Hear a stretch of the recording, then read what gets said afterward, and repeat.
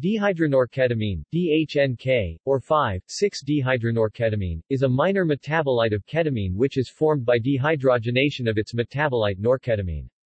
Though originally considered to be inactive, DHNK has been found to act as a potent and selective negative allosteric modulator of the alpha-7 nicotinic acetylcholine receptor IC50.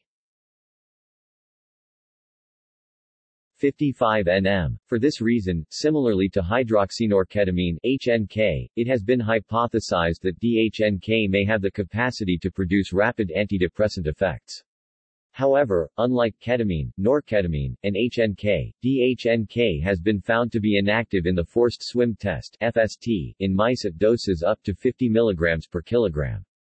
DHNK is inactive at the alpha-3 beta-4 nicotinic acetylcholine receptor IC50 greater than 100 μm and is only very weakly active at the NMDA receptor key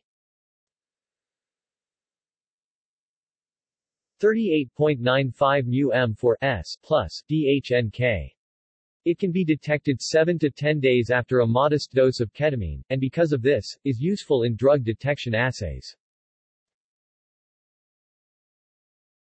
See also: R-ketamine, S-ketamine.